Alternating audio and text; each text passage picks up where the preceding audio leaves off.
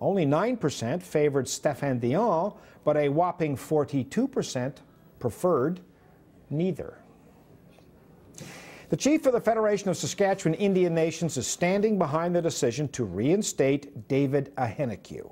Chief Lawrence Joseph says the majority of chiefs voted to re-elect Ahenekyu to the Federation's Senate, and it is in their power to do so. Ahenekyu was ousted 5 years ago for making anti-Semitic remarks. Joseph says while the Federation condemns the comments, it is now time to forgive. The passionate move that the chiefs have made here is not to thumb their noses against the justice system, but the process that we believe in is our own governance process and also our treaty right to make our own decisions. Ahenekyu is facing a second trial for promoting hate after a previous conviction was overturned. The call to boycott the Beijing Summer Games appears to be gaining some momentum. U.S. House Speaker Nancy Pelosi wants President George Bush to skip the opening ceremonies. You know, I have not been one who supports a boycott of the Olympics. I've said that over and over again. The Chancellor of Germany has put on the table the idea that she may not attend the opening ceremony. President of France, President Sarkozy, has suggested that this is something to be considered. Meanwhile, China is accusing Tibetan independence groups of planning suicide attacks, a claim they deny. Beijing claims the Dalai Lama and his supporters are behind anti-government riots that broke out in the Tibetan capital earlier this month.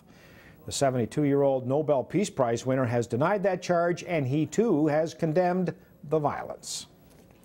The Canadian ambassador to Saudi Arabia met today with a Canadian man facing public beheading. The ambassador spoke to Mohammed Kohail, his family, and his legal counsel.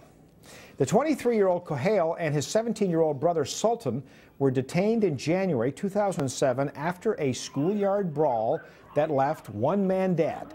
A Saudi national was also charged. Mohammed was convicted of murder and sentenced to death. His family says Mohammed did not get a fair trial. The younger brother, Sultan, returns to court on Saturday. Joining us now with more on this is Mahmoud Alkin, a close family friend of the Kohail family and a reporter for a Montreal Arabic radio station. Sir, how promising is it that the Canadian ambassador to Saudi Arabia had these meetings today? Well, it's not going to be very promising if it's not associated with an action from the Canadian government itself on a higher level of officials, including Mr. Bernier, who is the Foreign Minister of Foreign Affairs. It's a step maybe forward, however, it should have been done a lot earlier than that. I hope the ambassador will be briefing Mr. Bernier about what is going on, and Mr. Bernier will take the time and make a visit to the Saudi officials to discuss with them the legal flaws in the procedure, done in Kohail's case. What do we know? Do we know any of the details about the meetings today? Well, we know that they spoke generally about the government, and they're going to try to seek every way possible for Kohail to have a fair appeal. It's just general in there, and they also mentioned that there are some secret methods they're trying to do, or like there are some secret things they cannot release because of the Private Act. It's the same thing we've been hearing from the government a year ago, and until now. I'm not sure if that's going to be very promising. Mr. Day did visit Saudi Arabia last week. However, it didn't result in much, and we did mention after his visit, according to his press release, that he did not meet with the right officials. Our concerns until now were accurate and right, unfortunately. It's a very difficult situation to be in. It kind of reminds, I think, a lot of Canadians of the Brenda Martin situation in Mexico. You don't want to walk into a country and tell them their justice system doesn't work. It's unfair. Our guy was railroaded. You have to be a little subtle and walk the fence, do you not, when you're dealing with these kinds of things? That's very true, Dan. Unfortunately, the Canadian government passed such a message indirectly to the Saudi government, where they decided not to seek clemency for their citizen in the U.S. who's convicted of murder, and he's sentenced to death. Now, the Saudis, I believe, they decoded the message accurately and very well, and that's why Mr. Day was snubbed when he visited Saudi Arabia. He did not meet with a minister of the same rank. He met with the deputy minister as well as the head of the intelligence agency. That's another message sent to the Canadian government for the insult understood by the Saudis. So what kind of levers then do we have, sir? Even if the foreign minister gets involved, what can he do that the ambassador can't do, that in fact Mr. Kohail's lawyer can't do? Well, the Minister of Foreign Affairs should meet with his counterpart, Saudi Faisal, and raises the concerns. He also should meet with the Minister of Interior in Saudi Arabia and possibly King Abdullah. Now, these issues have to be raised with high-level officials.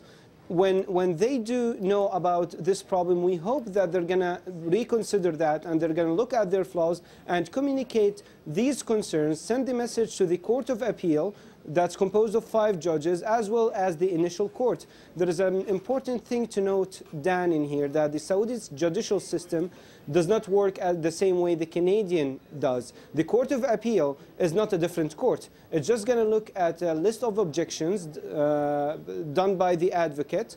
It's going to say yes or no for the appeal, and if in case it says we're going to accept the appeal, it's going to go back to the same initial judge who gave the death sentence. It's very unlikely that this judge will reverse his decision. I understand that Mr. Kohail's lawyer was ordered out of the courtroom yesterday?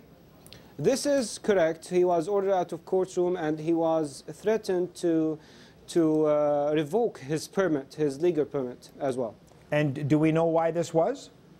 I believe I hope it's an individual incident by the judge. It's this, the verdict, or I mean the appeal was handed to the same judge who gave the death sentence. It seems that the judge is taking this matter very personal. He's objecting to his decision about the court. It's very unfortunate that we're handing the appeal to the same judge who will be handing it to the Court of Appeal, and it's not very unlikely that he's going to be sitting on the same panel in the appeal. Through all of this, Mr. Al-Kin, I get the sense that you're a little pessimistic. Well, I am, but there is always hope somewhere. I hope that the Canadian government will raise this issue with the Saudi authorities. The Saudi authorities did counter such incidents before, including Fatat al-Qatif, where Mr. Saud al-Faisal, the Minister of Foreign Affairs, did mention that they have problem in this case, and they reversed that decision because they believed it's unfair. We believe that Mohammed did not get a fair trial, and we're urging the Saudi officials as well as the Canadians to go and counter this problem. Mahmoud Al-Kin, thank you very much, sir. Appreciate your time today. Thank you. Thank you. Police in Ocala, Florida were led in a wild chase through traffic today by a tow truck driver. It started when police pulled over a 28-year-old man to question him about his possible involvement in a sex crime, but then he sped off, taking officers on a wild 14-kilometer chase. Authorities finally